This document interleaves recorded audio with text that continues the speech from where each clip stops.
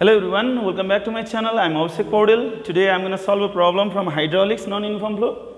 Okay, you can see here a sluice gate discharging water and a concrete block has been placed downstream of the sluice gate in order to create the ideal exam.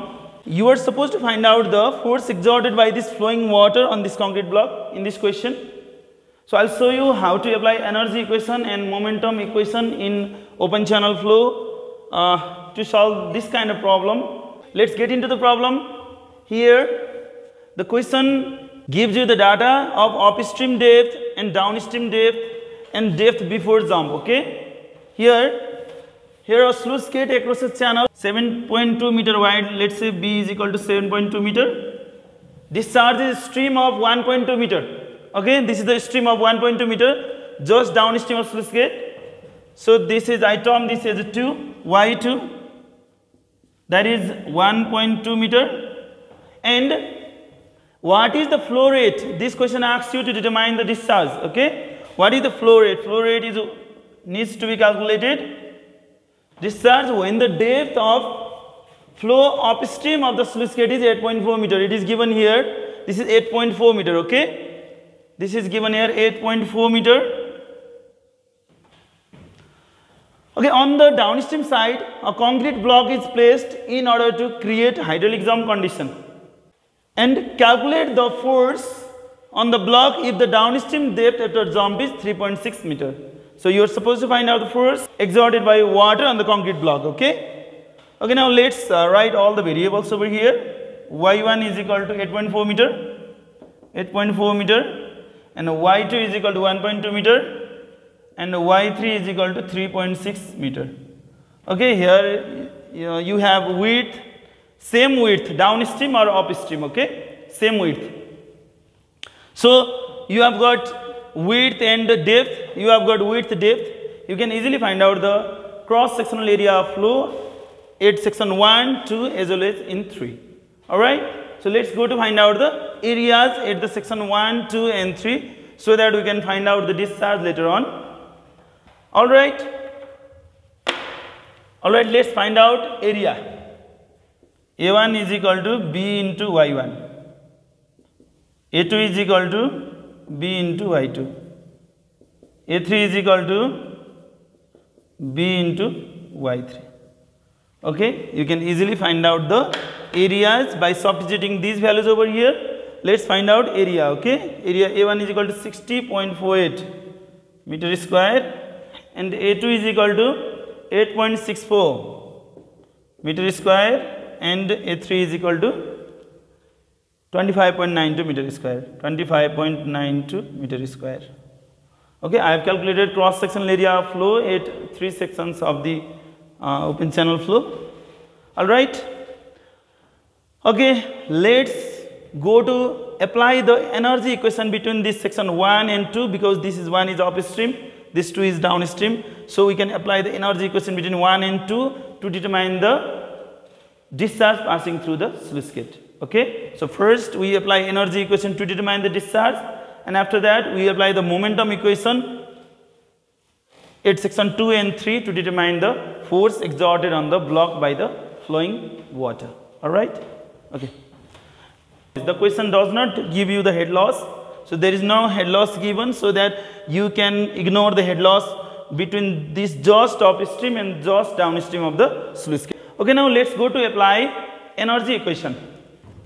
E1 is equal to E2. If there was head loss was given, then you have to write this energy loss in the right side.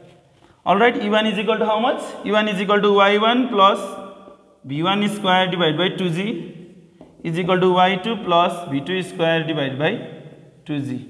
And now you can write this velocity in terms of discharge, that is y1 plus q square by 2g a1 square is equal to y2 plus q square by 2g a2 square. Substitute the values over here.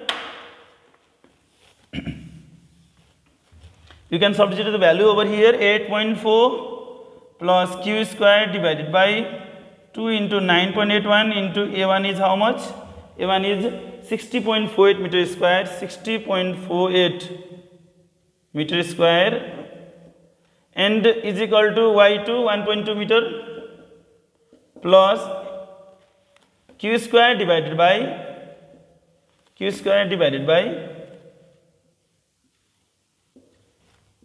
2 into 9.81 into a2 square. A2 is how much? 8.64 square. 8.64 square. How much is the discharge? 103.75. 103.75 meter cube per second. Okay. We have just found out the discharge passing through the sluice gate by using energy equation between this system 1 and 2. When the water flows from here, there is a reaction developed from this direction. I have to write this reaction R like this. Okay, reaction R like this, and which is the reaction developed on the concrete block. Okay, I have just given this as a control volume, and this 2 is a hydrostatic force. E of 2 is acting over here, and E of 3 is acting over here towards the control volume. This is hydrostatic force due to pressure distribution E of 2 and E of 3.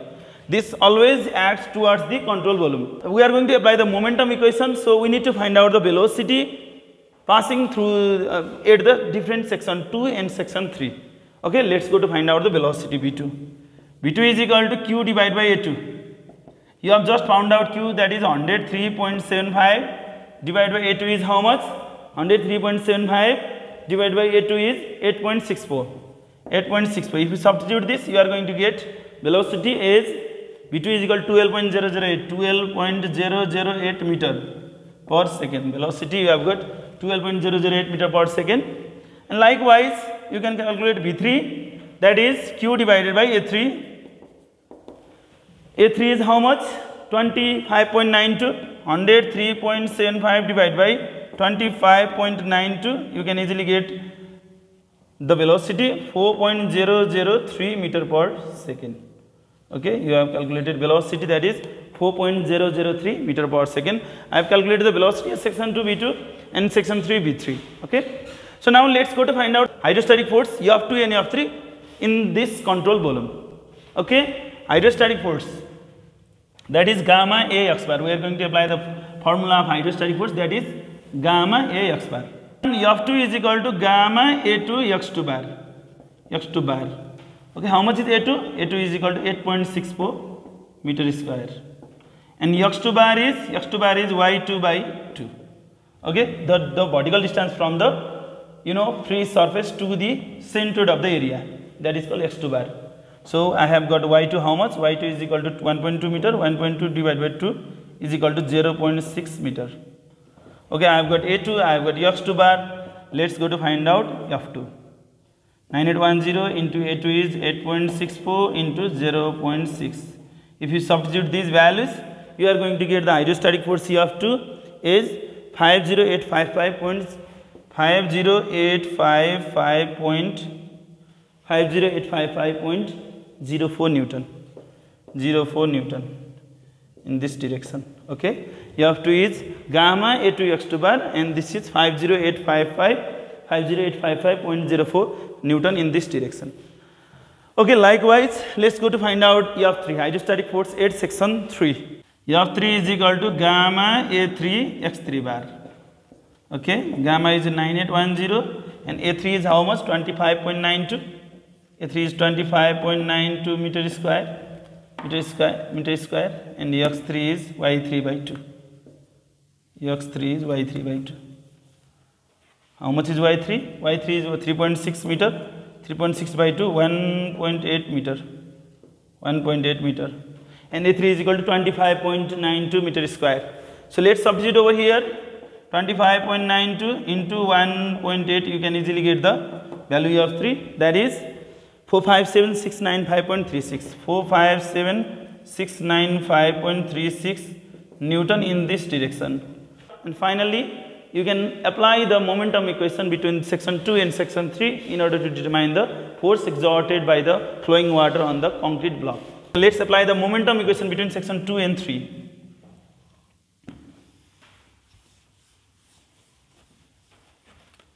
Apply momentum equation between 2 section to 3 section. Let's generate the momentum equation, that is summation force is equal to rate of change of momentum. What is the rate of change of momentum? mv2 final momentum minus initial momentum divided by time. Final momentum mv2 because there is no mass change, mv2 minus mv1, velocity changes but mass remains same, mv2 minus mv1 by time. And finally m is common, m by t v2 minus v1. You can get this m by t v2 minus v1 in terms of this. But we don't deal with the mass terms, we have to convert this into discharge term.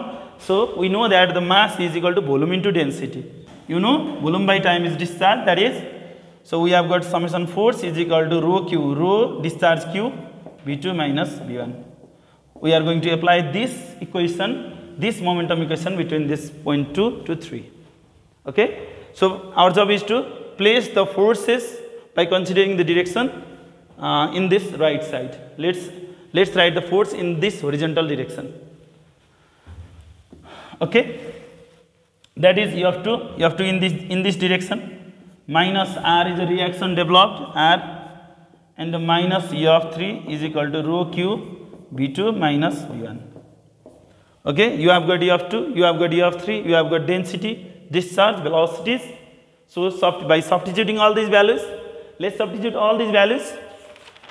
Substitute all these values, that is 50855.04 minus r minus f 3 is 457,695.36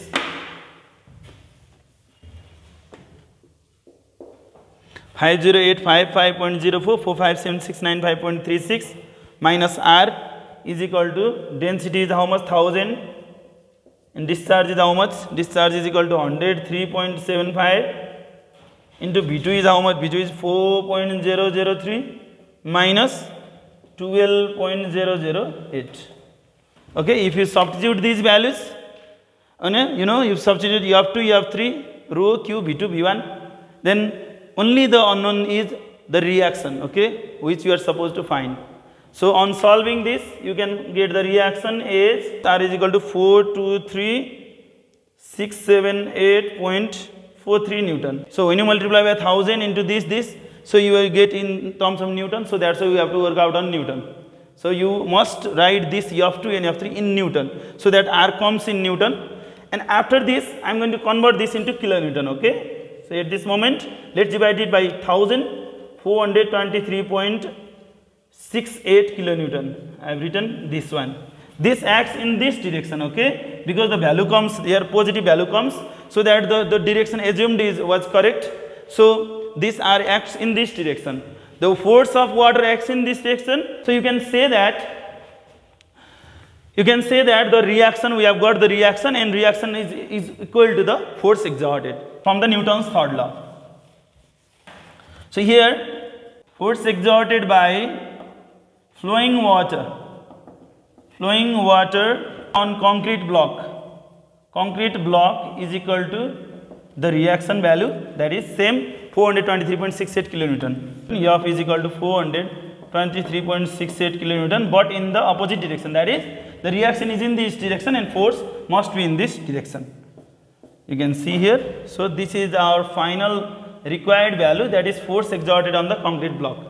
Okay. We have applied energy equation to find out the discharge, and at last we applied the momentum equation in the concrete block, assuming the control volume between 2 to 3, so that we have found out the force exerted by water on the concrete block. Very nice question. Okay, for this type of important conceptual question, keep in touch with me. Subscribe my channel also. Okay, see you in the next video. Thank you.